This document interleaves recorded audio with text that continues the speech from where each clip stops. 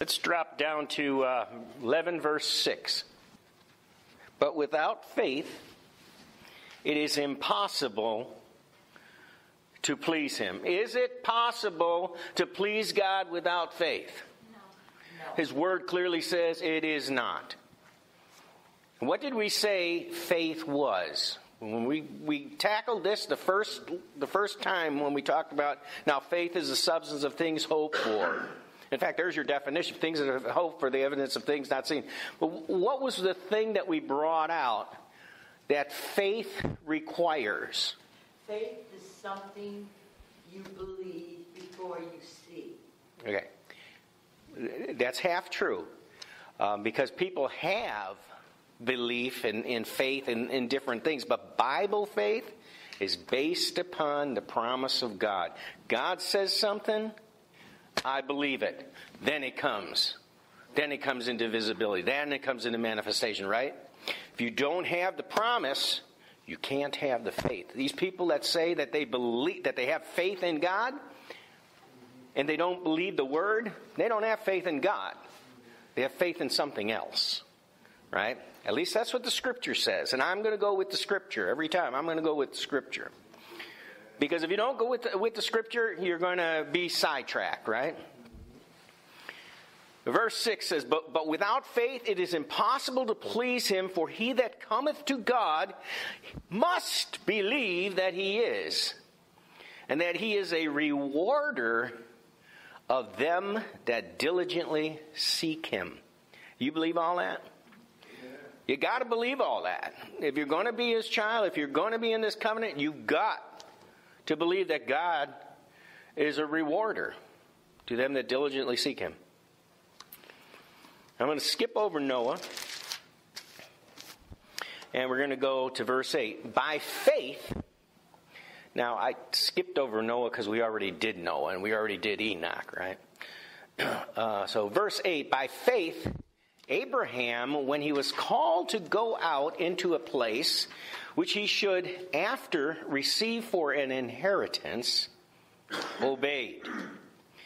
And he went out not knowing whither he went. In other words, he was called. He didn't know where God was calling him to, but he responded. By faith he sojourned in the land of promise, as in a strange country, dwelling in tabernacles with Isaac and Jacob, the heirs with him of the same promise. What's the promise? The promise is the promise that was the covenant promises that were made to Abram. And we're going to look into that in more detail.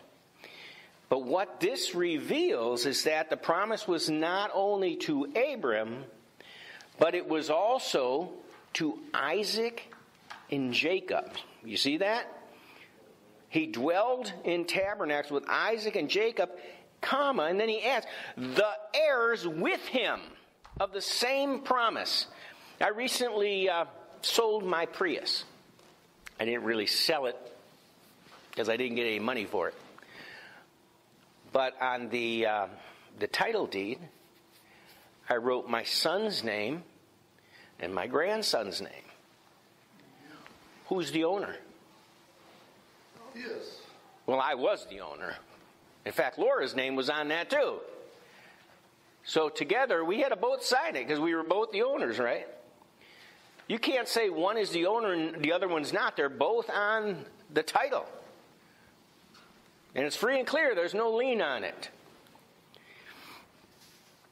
But here, what this is saying is, Abram got the promise, but Isaac and Jacob were fellow heirs with him of the same promise. That's really important when you think about this. You know what Jesus did for you? When He called you into Himself, when you became a Christian, when you became part of the body of Christ, you became fellow heirs with Him. In other words, what He gets, you get. Now, there's probably to a lesser degree because we're going to be judged and receive according to what we've done in our bodies, right? While we were here. And there'll be all kinds of rewards. But you get rewards based on, first, that you're in the family of God, that you're a part of the body of Christ, and you are joint heirs with him. Well, that's what it says. Isaac and Jacob are joint heirs. Isaac was Abram's son, and then Jacob was Isaac's son. And you could see it's passing down, right? Abraham to Isaac to Jacob. Well, why is it passing down? Because Abram's going to die. And then Isaac's around, right? But Isaac needs to pass it down too, because he's going to die. And then Jacob needs to pass it down to his children, right? And that's the way it goes. Now, the good news is Jesus ain't going to die. He already did all the dying he's going to do. Amen. And, if you think about it, you got to get your mind on this. You've already done the dying you're going to do. You may face trials. You may face trial. I don't know what's going to happen. But you may face trials at the time of physically what they say, the time of your death. You may be in the hospital. You could be racked in pain. I don't know what's going to happen. You don't know what's going to happen. But don't look at it like, I got to die. Because it is appointed to every man once to die. Right? Then comes the judgment. Now, isn't it true that you must die before you are born again? Water baptism is... Right? Water baptism. That's a perfect symbol. That's that's the main reason we do it, right? I think, the main reason is it's commanded. I think we should dunk. Right? But when you dunk down, you're what? You're in the watery grave, you come up, you're born again, right?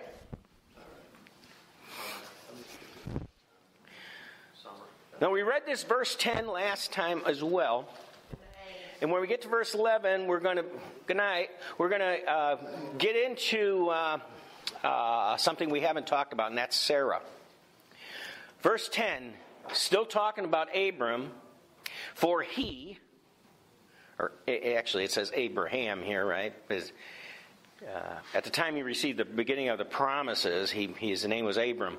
For he looked for a city which has foundations, whose builder and maker is God. Did that city exist somewhere in the promised land? What's that city he's looking for? How about the New Jerusalem? That one we saw in Revelation. Anybody was here when we looked in Revelation? We looked at the holy golden city where we're headed for.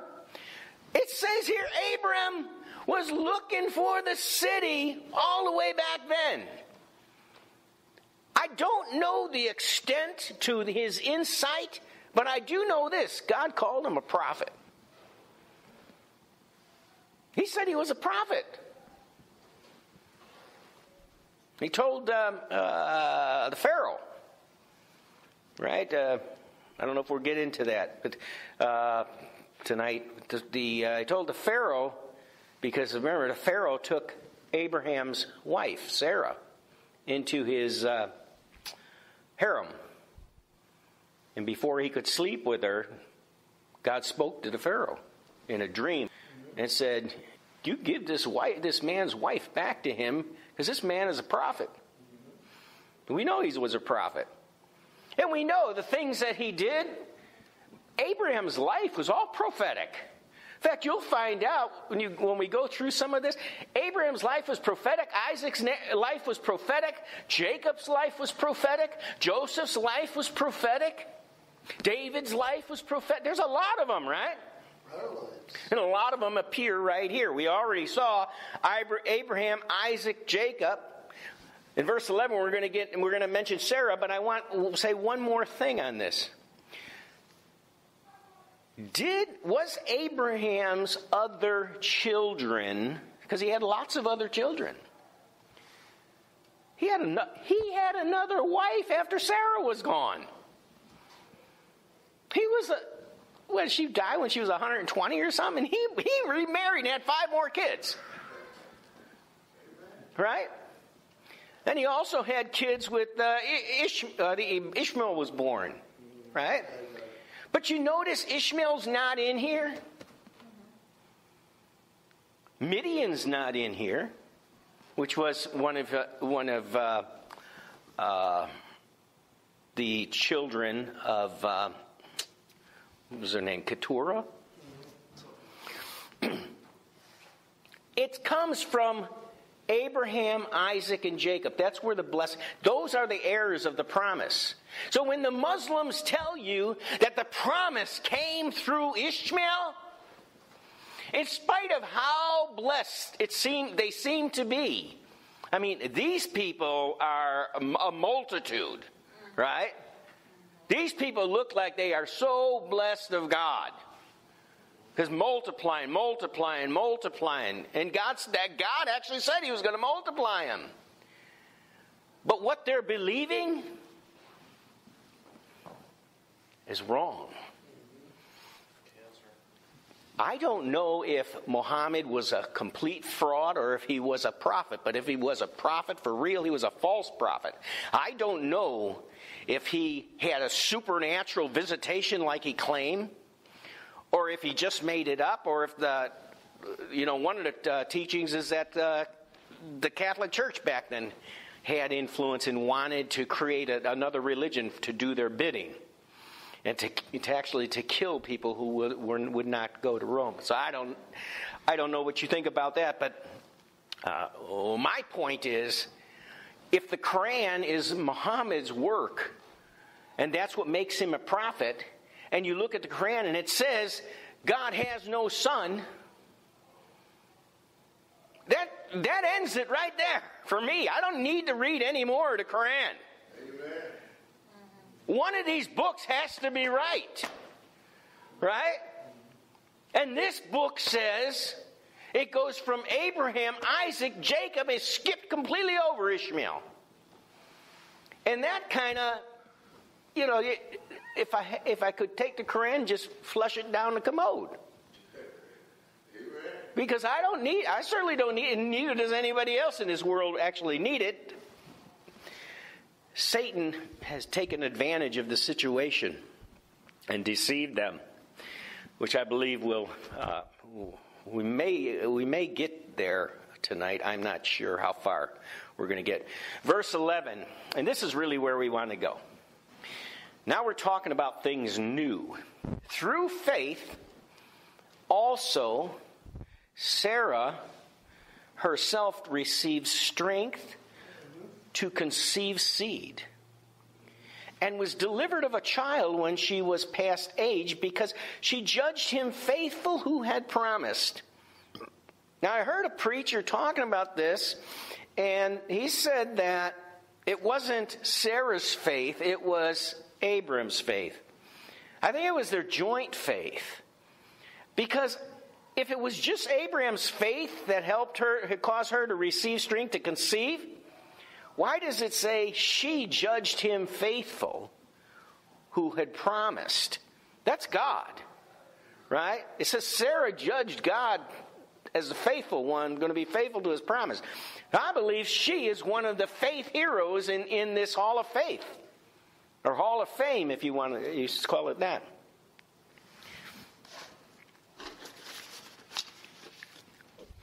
So when you consider Abraham, you got Abraham, Isaac, Jacob, and then you got Sarah in there too.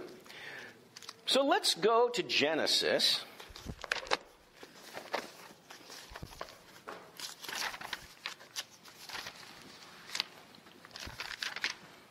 Genesis is a big book. Verse 1. And we just got through reading about Sarah. And now all of a sudden we got somebody named Sarai. It's the same person. Because Sarai's name is going to be changed to Sarah. But it hasn't been changed as of this point. Anyway, Genesis chapter 16, verse 1. Now Sarai, Abram's, not Abraham, his name hasn't been changed yet either.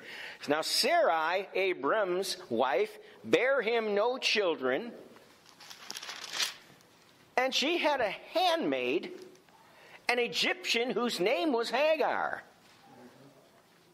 And Sarai said unto Abram, Behold now, the Lord has restrained me from bearing. Blaming God. Right? I don't think it was God that was restraining her. But maybe it was. Seemed like there was some type of physical ailment that she had to be healed of, because it had to be a miracle. But anyway, Sarah said, Behold, the Lord has restrained me from bearing. I pray thee, go in unto my maid. It may be that I may obtain children by her. And Abram hearkened to the voice of Sarai. I think he made a mistake. And think about this. If she hadn't have done that, or if he would have said, no, I don't need to do that. God is going to provide a child through you. He's going to recognize this marriage. I don't have to go around and do that. But he didn't stand up for it. She didn't stand up for it. And so they had an Ishmael. And without an Ishmael, there wouldn't be a Muhammad and an Islam. And there wouldn't be all these massacring. Today, we have massacring of Christians. We have people that are afraid all over the world because of the Islamic or Muslim terrorists. Now, I'm not saying that all Muslims or all Islam answer to that. In fact, I think I've shared with you, my manager is, he's a Muslim, and I think he said, well, yeah, that's very few of them. Very few of them actually have those beliefs. Well, that's okay. Then the other, 90% that don't believe that should stand up against them and say, this is not the Islam we believe in. But they're all afraid of them too. But here, whose fault is it? Remember, you could blame Sarai, because she's the one that said do it, right? But when Adam was enticed with the fruit, who did God blame? Adam. So I don't think it's Sarai's fault. No. She's been trying to have a child now for 10 years. Well, probably longer than that, but since the first promise, since he was first told. And after 10 years, she gives up. Sarai, verse 3, Sarai, Abram's wife, took Hagar, her maid, the Egyptian, after Abram had dwelt 10 years in the land of Canaan, and gave her to her husband Abram to be his wife. This is not a concubine, according to the scripture. Abram was her husband. It says that she's his wife. So he's got two wives. She's legitimately, even though she's still a slave girl, she's legitimately another wife. God didn't tell him to marry another wife, right? But he just did it. He didn't. I don't think he had any guilt about it. He just did it. And he produced Ishmael. And all the problems since. And he went in unto Hagar, and she conceived. Well, it doesn't look like the problem was with Abram, right? She conceived. And when she saw that she had conceived, her mistress was despised in her eyes. And Sarai said unto Abram, My wrong be upon thee. I have given my maid into thy bosom. And when she saw that she had conceived, I was despised in her eyes. The Lord judge between me and thee. And Abram's like, hey, behold, thy maid is in thy hand. Do to her as it pleases thee. In other words, she's still your maidservant. She's still your servant. even though she's conceived, do whatever seems right to you. It's your maid. It's your handmaid. So when Sarai dealt hardly with her, I believe it's harshly with her, she fled from her face. And the angel of the Lord found her by a fountain of water in the wilderness, by the fountain in the way to Shur. And he said, Hagar, this is the angel talking, Hagar, Sarai's maid. You notice when it comes to her relationship with God and the angelic beings, it's not Hagar, but Hagar, Sarai's maid. See, Abram has a covenant, and evidently Sarai has a covenant because she's the one going to produce the child, promised seed, right? But this Hagar, she doesn't have a covenant with God, not yet. He says, hey, you, Hagar, Sarai's maid, whence comest thou? Or from where did you come from? And where are you going? And she said, I flee from the face of my mistress, Sarai. And the angel of the Lord said unto her, return to thy mistress and submit thyself under her hands.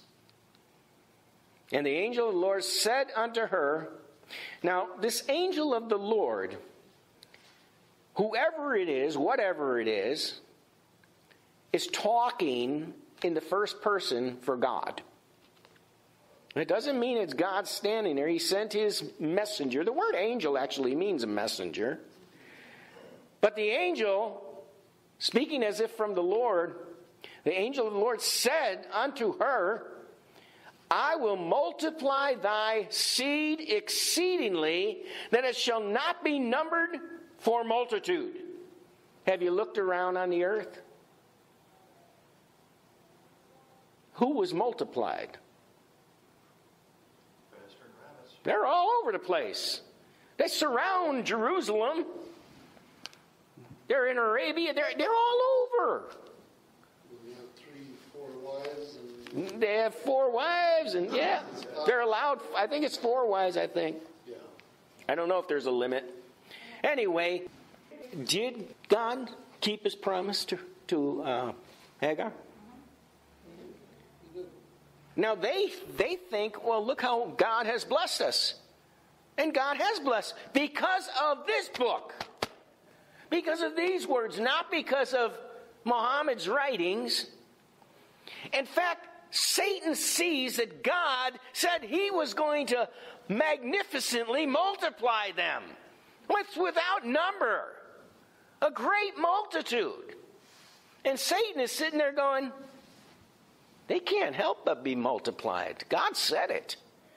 I'm going to weave my little plan to take advantage of this promise because God's going to bless them, but they'll think they're being blessed because of following Islam, the teaching of Islam.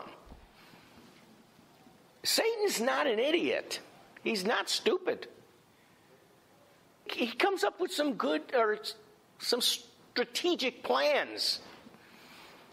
And anyone that's actually run into conflicts in their life, you can stand back sometimes and you can see how Satan wove that into your life. Let's put it this way. He's bad, but he's a good enemy. Skilled.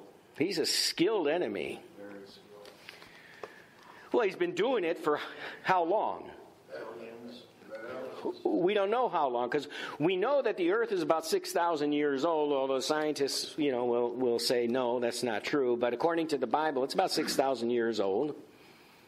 And we know he's been messing around with mankind ever since Adam and Eve in the garden.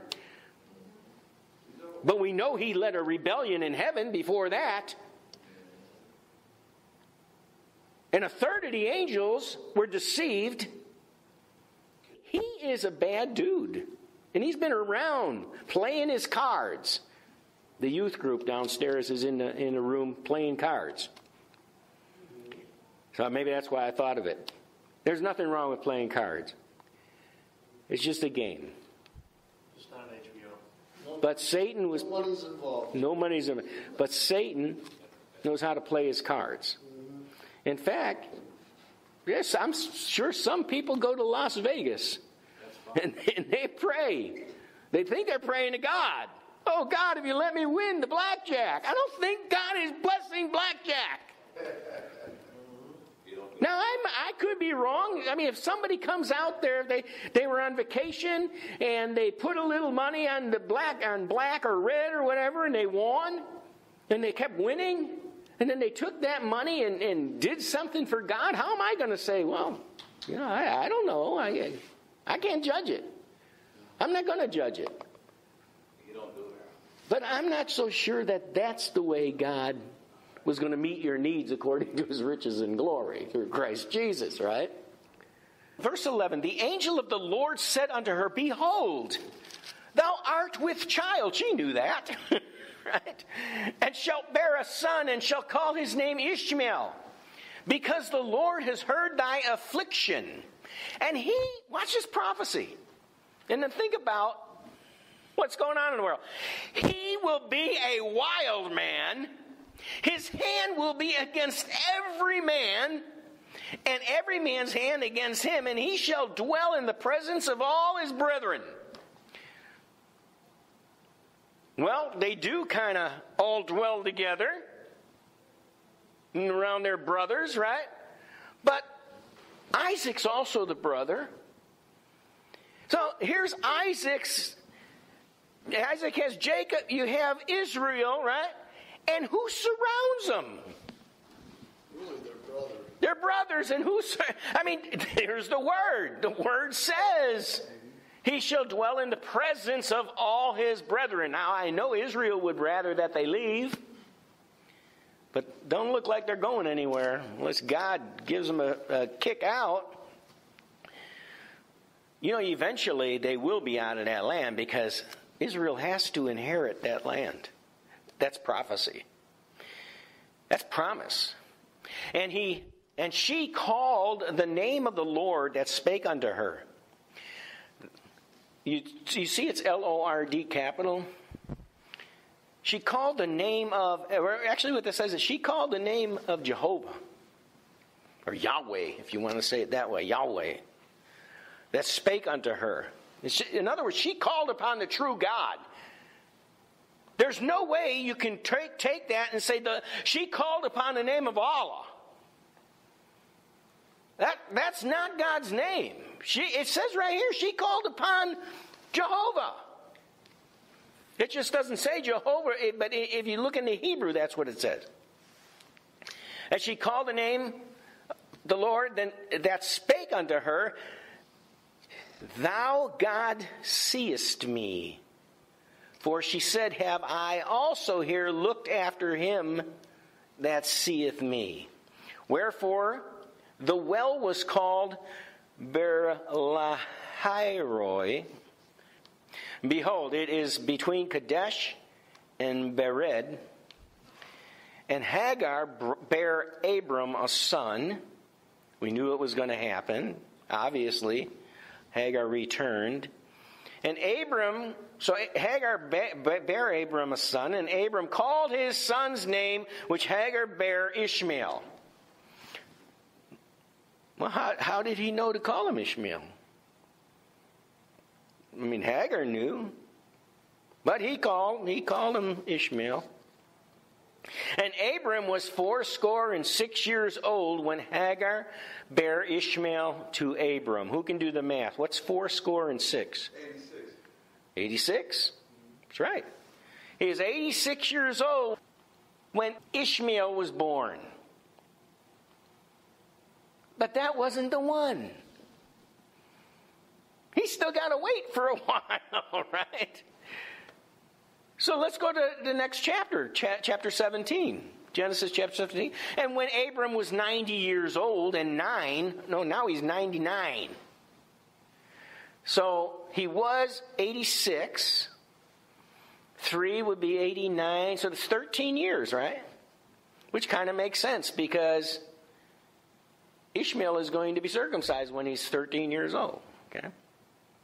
So Abram is 90 years old and 9. And the Lord appeared to Abram and said unto him, I am. Did you ever notice how many times in the New Testament Jesus said, I am? A lot. Did you know he was identifying with God when God said, I am? He said, I am too. He was God. That's because he was God manifested in the flesh. When he said, I am, it's the same as God saying, I am. It was a reference of deity. Cryptic, I'll agree, it's cryptic. You can't open the Bible here and show anybody and say, well, see, here he claimed to be God. I am the Almighty God. Jesus said, I am.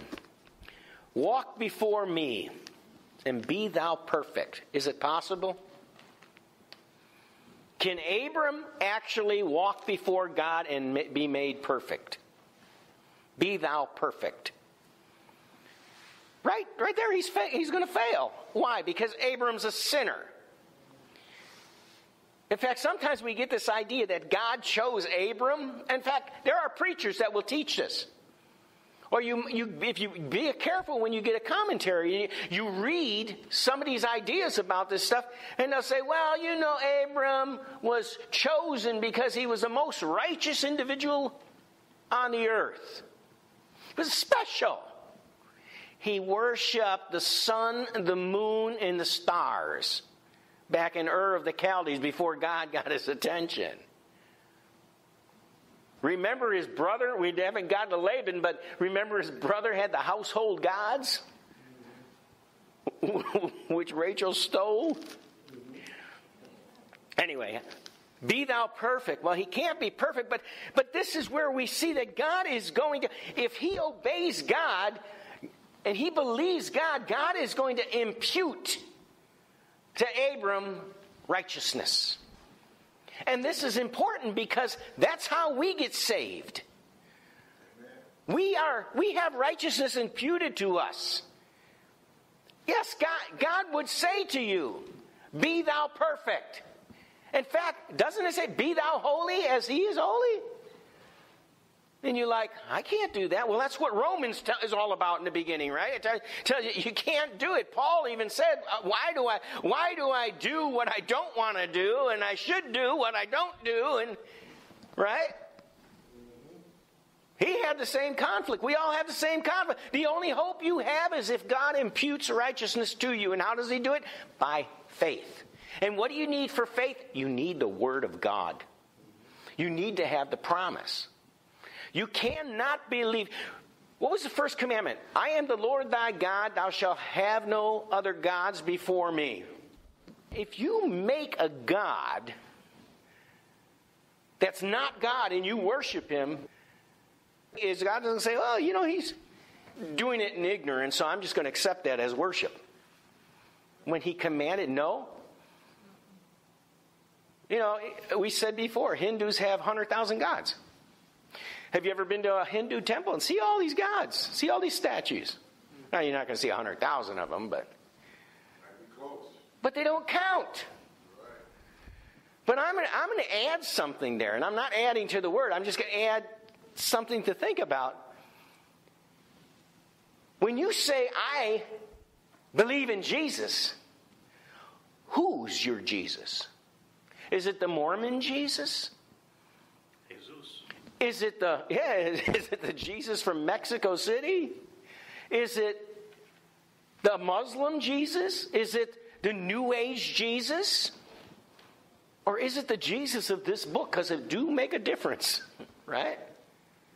Thou shalt not bow down and serve them. Thou shalt not make any God in his image. There's only one who's in his image, and that was the one he sent, Jesus, is the image of the unseen God, right? You can believe the wrong Jesus. You can believe the wrong thing. If you didn't get it out of his word, that's why we got to be careful. You listen to the preacher expound or the preacher preach, make sure you take your word and look at it. Did it say that? And why would you change the revelation that God made about his son? Why would you change it? Say, well, I don't believe that. You got your own reasoning, right? You believe a lie. What did he say? He said in the last days, they'll believe a great lie, right? When the Antichrist comes. Anyway, walk perfect before me, be thou perfect. I will make my covenant between me and thee, and will multiply thee exceedingly. Well, we read in Hebrews that he's also making the covenant with Isaac and Jacob right at the same time. They were heirs to the covenant. But neither one of them were born yet. Right? The fact that God made this covenant, you have a lot of people who claim to have been a prophet down through the history. Zoroaster was a famous prophet in the Persian during the time of Daniel, actually.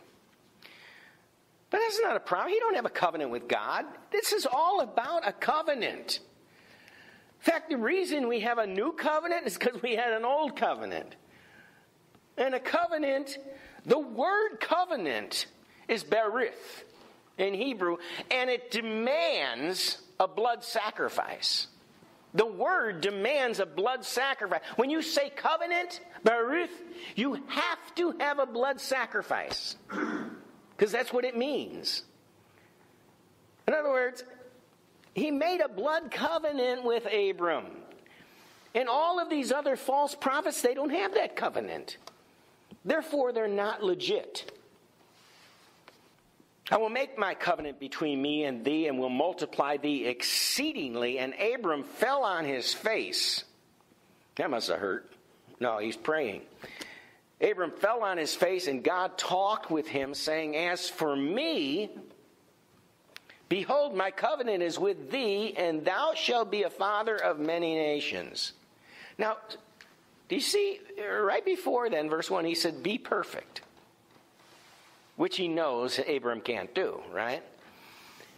But then in verse 4, it's kind of cool if you think about it. He says, But as for me. In other words, this is what I'm going to do. All you got to do, Abram, is receive it. As for me, behold, my covenant is with thee, and thou shalt be a father of many nations. That's the same. He's getting the covenant the same way we do today. Jesus offers the covenant to us, and we receive it. That's all. We reach out, we take it. Just like a Christmas gift. We unwrap it, right? Now it's ours. And Abram fell on his face, and God talked with him, saying, As for me, behold, my covenant is with thee. Thou shalt be a father of many nations. Neither shall thy name any more be called Abram, but thy name shall be Abraham, for a father of many nations have I made thee. Now here's something you might not know. Covenant rights, the practice of covenanting in the ancient world was very common. Now, not so much covenanting with God, because God made his covenant with Abram, right? Egyptians used to make a covenant with their false gods. They thought that they were, that they had a covenant with their God. Pharaoh, I'm sure Pharaoh thought that he had a covenant with God. When you get to the New Testament, you see that a lot of these, and we talked about this, a lot of these false deities, men would make a covenant with the goddess by having his testicles cut off. That's like, you can't turn around and say, well, I don't want to do that anymore. It's too late. Right? But it's the covenant is void because she can't deliver. False gods cannot deliver. And one thing that, the commonness of this covenanting, one thing that transpired, remember we talked about having the walls of the covenant, the animals were cut down the middle, they would walk in through the blood and they would meet each other. And one of the things is they would be given new names. We saw before Abram had a covenant with God. Now, God's going to do that very practice. He's going to change his name. And he does change his name, because now he's in covenant. I don't want to don't lose your place here, but I'll show you something in Revelation. Look in Revelation chapter 2, verse 12. You know what? Let's go to 11, because I like this part in front of it. Behold, as we started talking about this very thing. Behold, I come quickly, hold that fast which thou hast, that no man take thy crown. Him that overcometh will I make a pillar in the temple of my God, and he shall go no more out. And I will write upon him the name of my God, and the name of the city of my God, which is New Jerusalem, which cometh down out of heaven from my God, and I will write upon him my new name. What do you mean? I'm going to write upon him, the overcomer, my new name. I believe God is going to change our name. We're not going to be called by the same name that we were given by our parents here on earth. When we get up to heaven, that's one of the first things going to happen. We're in the covenant, and God's going to change our name. He changed Jesus' name. I think he changed it to Jesus. He called him the same. But he says, my new name, right? Actually, Revelation also says he's got a name written, the Word of God, right? And then John uses that in his gospel.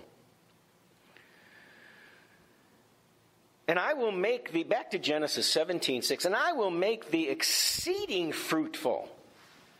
And I will make nations of thee, and kings shall come out of thee. He already made that promise to Hagar. Nations, because she blessed multitudes to come out of Ishmael. Right? And Ishmael is his seed. I will make thee exceedingly fruitful. He's already done that if promises of Ishmael come to pass. I will make nations of thee, and kings shall come out of thee. 12 princes were supposed to come out of Ishmael's line. But he's speaking more Isaac, who hasn't been born yet. And I will establish my covenant between me and thee. Oh, look at this. And Jesus. Did you know that was in the Old Testament? Me and thee and Jesus? No, it doesn't say that. It says, and thy seed. Which the New Testament says, what did he mean, thy seed? He said, thy seed, the seed was Christ. And if you are Christ, then you are part of Abraham's seed and heirs according to the promise, remember?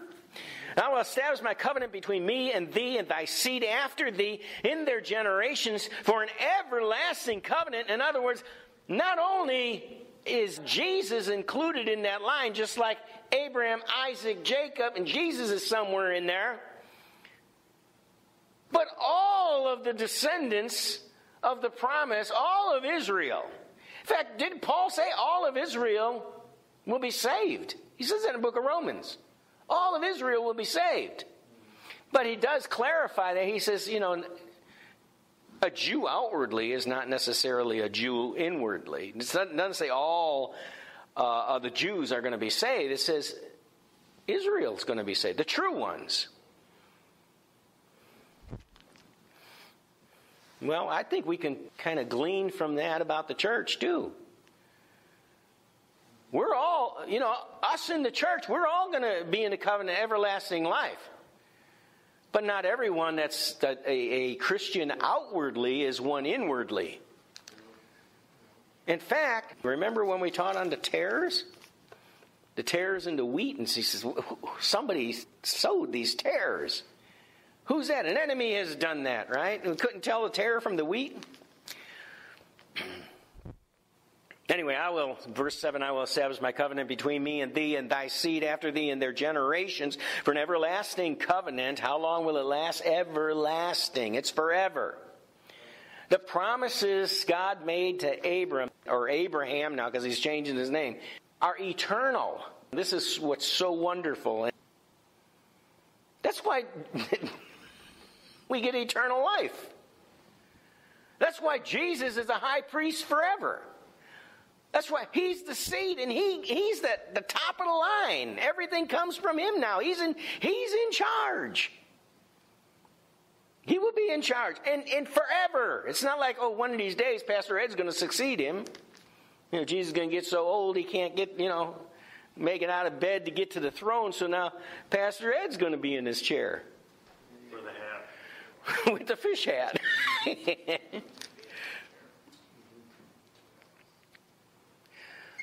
And I will give unto thee... Oh, I skipped there. For an everlasting covenant to be a God unto thee and to thy seed after thee. Now, did it say, is he say, I will be a God to thy seed after thee? In other words, even after you've passed up, I will be a God to your seed. To the land, the people of Israel, right? He's going to be a God to them. But the cool thing is here, in verse 4, remember we said, As for me, behold, my covenant is with thee. As for me, in other words, I'm going to do it. And the promise was made to Abram before Isaac was born. Before Jacob was born. Before he had 12 sons of Israel. In other words, they couldn't lose their covenant. They could always run back to God. And God is a merciful God. We find that in the church. We get saved and then we run away from God. A lot of people do. Especially kids grow up in the church and some of them fall away. They go to college or something and the professors beguile them. But the thing that they have is they were taught the Word of God and they know inside they can come back after they mess up their life. And they do. A lot of them do. Amen. I messed up my life. Brother Victor did. I know that.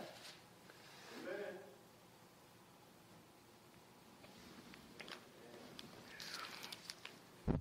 I will give unto thee, verse 8, and to thy seed after thee, the land. Whose land is it? He's going to give the land, this land of Canaan, that land, the promised land goes to Abram. Or Abraham, right? I will give you the land wherein thou art a stranger, all the land of Canaan, for an everlasting possession, and I will be their God. And he's still their God. And it's still their land. And of course, the Muslims will say, well, he did give it to Abram, and then Abraham gave it to his rightful firstborn, Ishmael. And where'd you get that? Oh, we got it out of the Quran. Oh, the same book that says Jesus isn't God? And God has no son? No, thank you. I don't believe it. So the land of Canaan, he qualifies. The land is the land of Canaan. That's what we call Israel right now. And we just had a vote. The United Nations almost unanimously voted against Israel having the capital of Jerusalem. I think only 9 people voted with the U.S. They all went against Israel. Israel was one of them that voted. So that's down to 8, right? The people of this world, they don't want Israel to have the land. Why? Because that makes the prophecy true. Because God said he would bring his people back into the land. And he did. Of course, most people don't believe that has... In fact, most of the church doesn't believe that that's a prophetic fulfillment. And God said unto Abraham, Thou shalt keep my covenant, therefore, thou and thy seed after thee in their generations. Now he's going to tell them what he's going to make this part of the covenant. Because remember, when God made the covenant, and he had Abraham cut those animals in half, and it was only him walking through the blood. Remember that? A torch walked through the blood. But now he's going to let Abraham do a blood covenant with him. Because blood must be shed. And that's what this is. He said, this is my covenant which you shall keep between me and you and thy seed after thee. Every man child among you shall be circumcised. And ye shall circumcise the flesh of your foreskin. It shall be a token of the covenant betwixt me and you. And he that is 8 days old shall be circumcised among you, every man child in your generation, he that is born in the house, or bought with money, or any stranger which is not of thy seed. He that is born in thy house, and he that is bought with thy money, must needs be circumcised. And my covenant shall be in your flesh for an everlasting covenant. How long? Forever, right? Now, we don't have to be circumcised in the flesh, because the New Testament talks about the circumcision of the heart. We ought to pay attention, because the circumcision of the flesh had to be done. And a lot of us are just ignoring the circumcision of the heart. How do you circumcise your heart? You can't do it. God does. Only God. Only the Spirit of God can do it. And how does he do it? He takes the knife. And what's the knife? The Word of the Spirit. Right? The Word of God. The Holy Spirit takes the Word. Your heart has to be cut. Circumcised with the Word of God. How can people say you don't need the Word of God to be saved? And look at this. Look what he warned. The uncircumcised man-child whose flesh of his foreskin is not circumcised, that soul shall be cut off from his people. He has broken my covenant. Whew.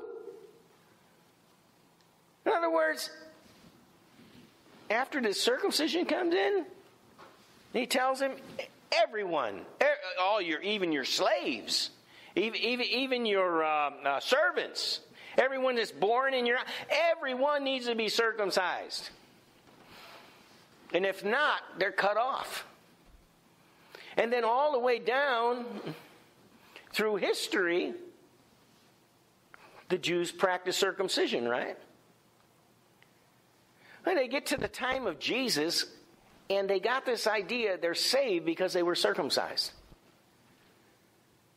Was Abraham saved because he was circumcised?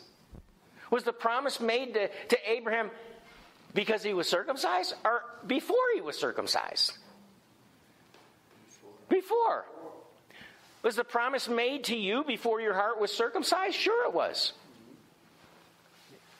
God does not tell you to clean up your act before you can come to him, right? But this part in 11 here, he said, it shall be a token of the covenant between me and you. You shall circumcise the flesh of your foreskin. It shall be a token of the covenant between me and you. Now let me tell you what the word token of the covenant. The word token is sign. It's the sign of the covenant. It's the sign that you're in covenant with me. In fact, it's the same word. Remember Noah? We talked about Noah. Noah had the sign in the sky. What was it? A rainbow. Noah couldn't put the sign in the sky. God had to do it, right?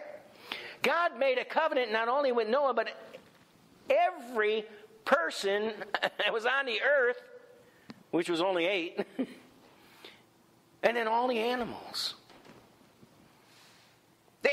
Did you know God made a covenant with all the animals that were rescued? He said, I will never flood the earth again. Now, here's the thing. That these goofy so-called, who they think they're brilliant theologians, right?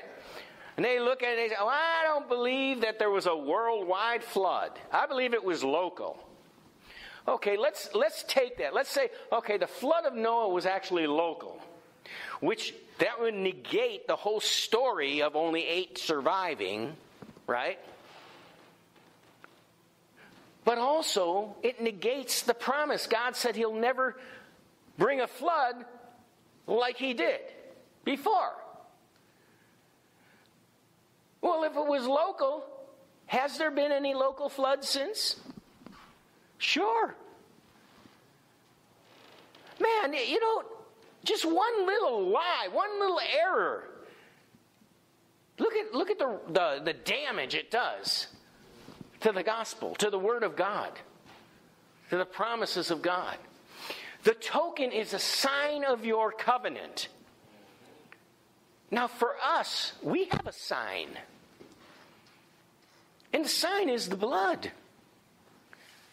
And the sign is so important, Jesus said, unless you do this, you can't have any part of me. You want to know what it is? Unless you eat my body and drink my blood. Now, he wasn't cannibalistic. He said, unless you partake of this communion meal. Because he said, the bread represents my body, the blood or the wine represents my blood or the grape juice. I believe you can do it either way. But unless you do that, you have no part of me. To me, that makes that awful important. And I never have completely understood it because, you got the Catholic Church and they call this transubstantiation, like the priest does this magic or something, and this becomes the actual body and the blood. In fact, they say that they saw manifestations where people were taking communion, and all of a sudden they were eating flesh and blood was dripping out of their mouth. That's stupid. Jesus offered the bread and the blood, but he said there's something more to it than just a symbol. Something happens when we, in faith, partake of communion. I don't know if you've experienced it, but I have. I'm not saying bow down and worship the cup and the wafer because I don't believe it's God. Catholics believe that. I don't believe that. But I do believe that he set up the bread and the blood as a token of the covenant.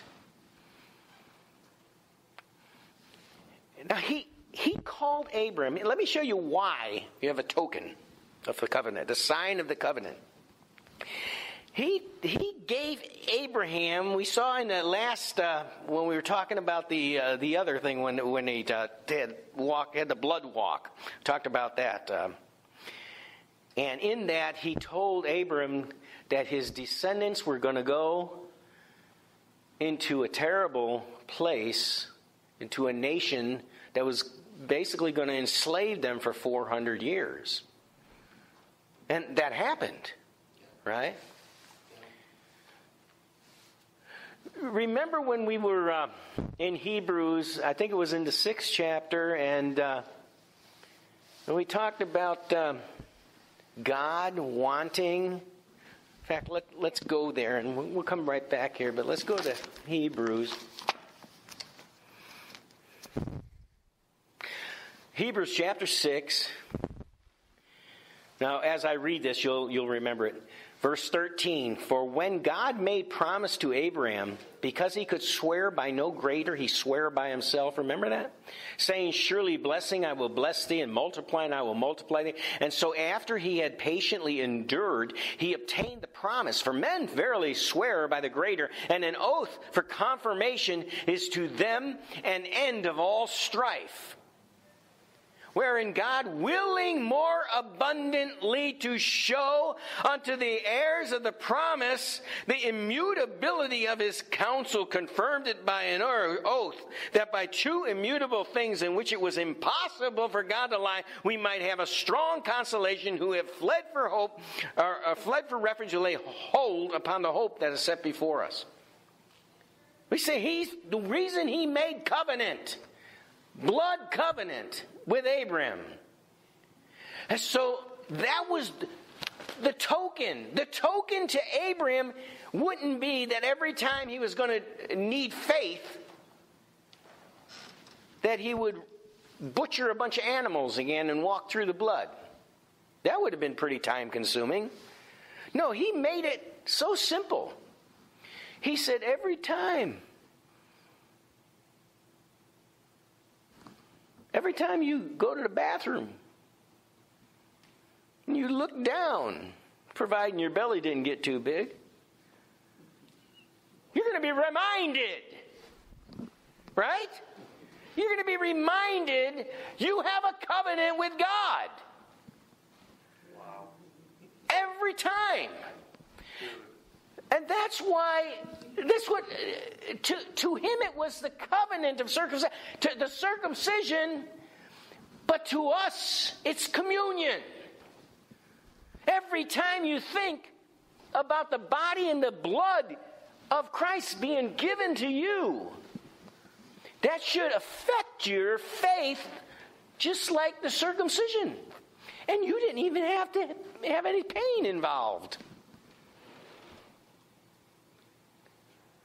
In fact, now he's going to turn around and have himself circumcised, and he's over 100 years old.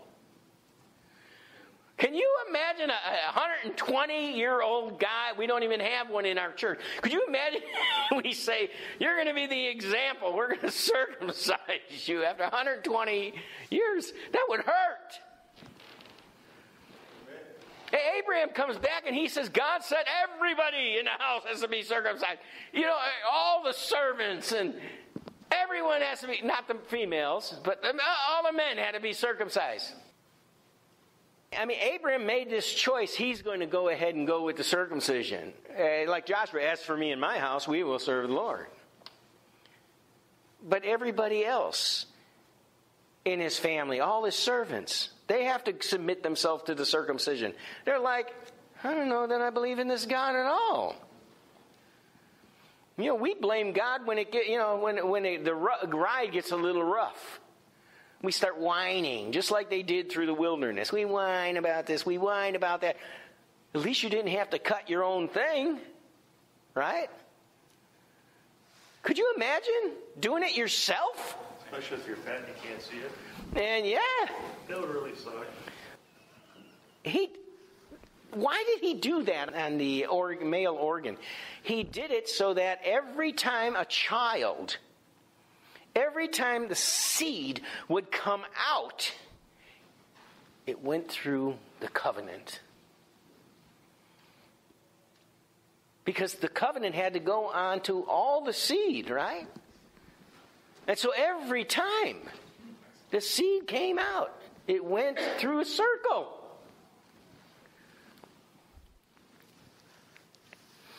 And that was the token of the covenant.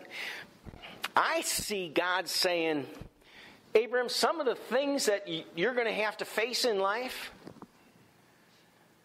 you can't do it in the natural. You'd lose faith unless you can look down at the token and say, I have a covenant with God. Think about this. When David went after Goliath, those are the exact words he said. You uncircumcised Philistine. You don't have a covenant with God? Now, I don't know that, he showed what he had there, but I don't think it doesn't say that.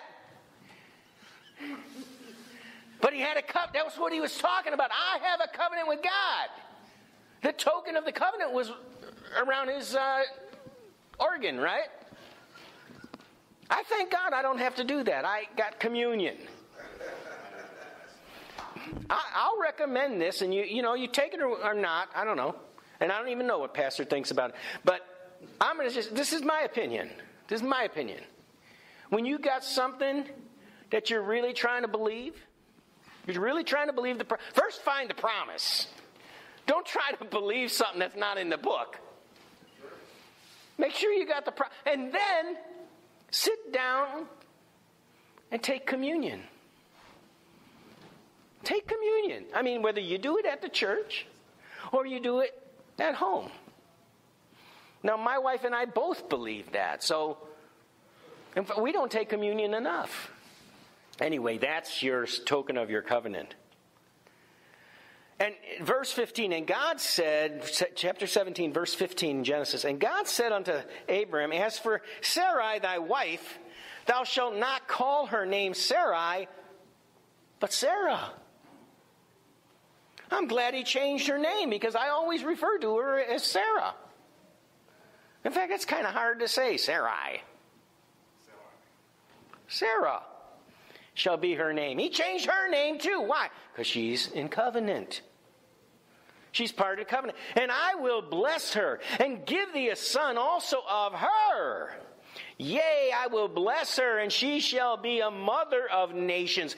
Kings of people shall be of her. And Abraham fell upon his face. He was in prayer again. He fell on his face, and he laughed. Abraham is laughing at this. He laughed and said in his heart, shall a child be born unto him that is 100 years old? And shall Sarah that is 90 years old bear? And Abraham said, now, it's funny, but his child's going to be named Isaac, right? You know what the name means? Laughter. So every time they called him Isaac, they remembered the covenant. Isn't that cool the way God set that up? Every time you call Isaac, and he goes, here I am. Every time you call him, every time the word comes out of your mouth, Isaac, you think about the covenant that he made, laughter, the supernatural birth. Every time you think about Christmas, you think about Jesus.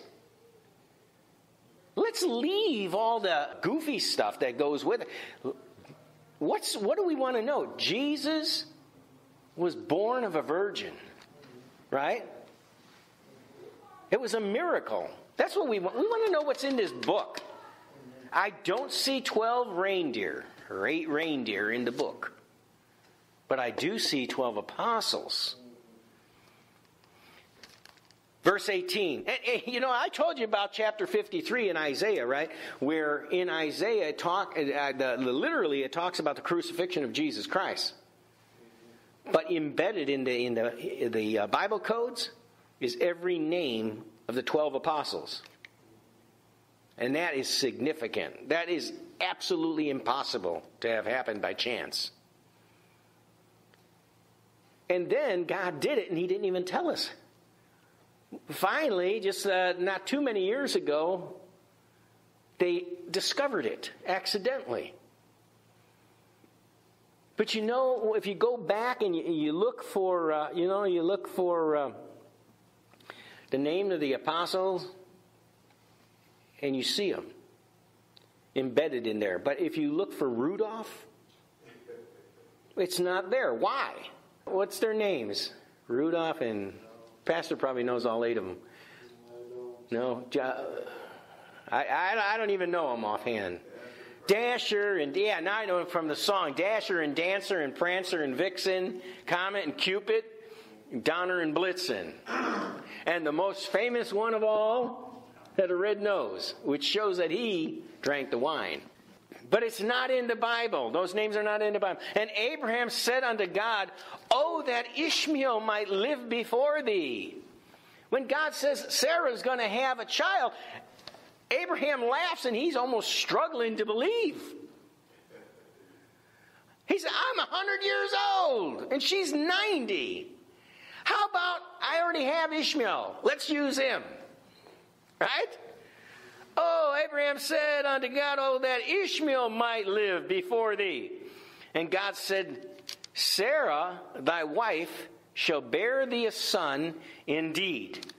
And thou shalt call his name Isaac. And I will establish my covenant with him. Does it say he's going to establish it with Ishmael? Then we don't need the Quran. Because the Quran says he did establish it with Ishmael. So by accepting the Quran, you reject the truth.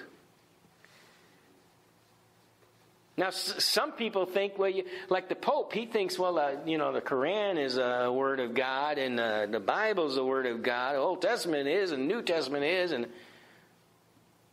well, that kind of it makes me lose faith in the Pope. That's not the only reason I lost faith in the Pope. I will establish my covenant with him, with Isaac, for an everlasting covenant. Everlasting. That means forever. It doesn't change because 580 years after Christ, 560 years after Christ, Muhammad shows up and has a new revelation. I'm sorry, you're late. You're too late. Jesus already came. Sent forth his apostles, wrote the New Testament. Hello? Right? I mean, you might want to believe Buddha. Buddha, I think, was BC, 500 BC. But to believe in Islam, which is 1,000 years after that, over 600 years after Christ, come on. I'm going to make him establish my covenant with him for an everlasting covenant with his seed after him. And as for Ishmael, I have heard thee. In other words, he sees Abram's praying. This is his son. If you have two sons, do you think having two sons, do you think he loved Isaac more than he loved Ishmael? I think he loved Ishmael. It was his firstborn. But it wasn't the firstborn of the promise. God didn't even count him as part of the covenant. But he did say this. He said, as for Ishmael, I have heard thee. Behold, I have blessed him. Will make him fruitful. Will multiply him exceedingly. 12 princes shall he beget. And I will make him a great nation. But, verse 21, my covenant will I establish with Isaac, which Sarah shall bear unto thee at this set time in the next year. That's loaded. Because here, he's been trying to have a kid with her. She's, 90 years old? I don't know when they were married, but he's been trying to have a child with her ever since. And just because he went with the Egyptian girl doesn't mean he stopped trying. And he left off talking with him, and God went up from Abram, and Abram took Ishmael his son, and all that were born in his house, and all that were bought with his money, every male among the men of Abraham's house, and circumcised the flesh of their foreskin in the selfsame day, as God had said unto him. Woo! There's a lot of circumcisions going around. What did they do with all the foreskins? Doesn't say. And Abraham was 90 years old and 99, when he was circumcised in the flesh of the foreskin. It's almost 100. 99 years old. And God has him do this, right? But he did it immediately. When God told him to, he did it that day. The same day. It says the same day. In fact, verse 23, then the same day as God had said unto him. Now you got people out there that they hear the gospel. I got time. They hear the gospel. I got time. I might do it. I might not. I want to sow my wild oats. But the way we should be responding is like Abraham responded. That's what faith does. Faith hears God say, do it, and the self-same day it's done. Right? What if we lived our life like that? What if we lived our life like that? And again, I'll inject. I think if we would go before God in all sincerity, have that little communion, and just because that makes you reflect, realize that, hey, I have a covenant with God. All these promises, these are covenant promises. We need to start drawing closer to God. And do the same day, do what God said to do. You know that sin that, you've sinned and then you repented and then you came back to the sin and then you repented and then you come back to the sin and you repented. You're not obeying the same day. I mean, when he did it, cut, there's no going back. You can't grow it back. Right? It doesn't grow back. That's how we need to be with our life. When he said, thou walk perfect before me, he knows you can't do it. He knows you're going to slip up. But how much better would your reward be? How much greater will the day when you're raptured into heaven, how much greater will it be if we say enough is enough? I'm not allowing Satan to have any more in me. I'm done with it. And it's different from each one of us. And maybe you have no thought of anything you need to turn, but it'll come. You'll have some temptation somewhere. And hopefully when you do, you'll remember this word. And Ishmael, his son, was 13 years old. Can you imagine taking a 13-year-old and saying, I'm going to do this to you because I heard from God? How many 13-year-old boys have enough respect for their father? He says, come here, this is what God told me to do. Right? He was 13 years old when he was circumcising the flesh of his foreskin. How old are the Muslims when they're circumcised? 13. They carried on the custom. In the self-same day was Abraham circumcised and Ishmael his son. And also what happened is he had his name changed. And Sarah had her name changed. And all the men of his house. Now, Pastor, last week you estimated that there was at least 1,000 people living in Abraham's house. And basing upon that, 50% of them were men. Right? There's a lot of screaming. There's a lot of screaming. Yeah, that's right. All the men of his house, born in the house and bought with money of the stranger, were circumcised with him. And remember, the circumcision today, it doesn't apply. I mean, you can be circumcised. You don't have to be circumcised. It's the heart. The Bible says circumcision of the heart. That's what we need to be concerned about.